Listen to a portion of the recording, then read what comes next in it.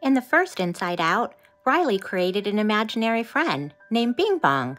And just as a kid's imagination would do, Bing Bong was funny and cuddly, full of fun, and made of cotton candy.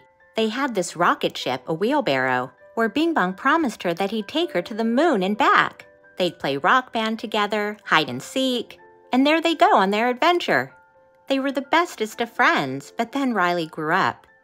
And she didn't forget him, she just played with him less. And of course, when Riley's emotional world was blowing up, Bing Bong was there to help Joy and Sadness through it.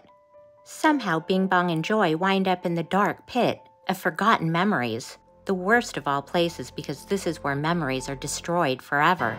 But as theories would have it, Riley wrote 3 stories about him when she was young, so he's still there somewhere.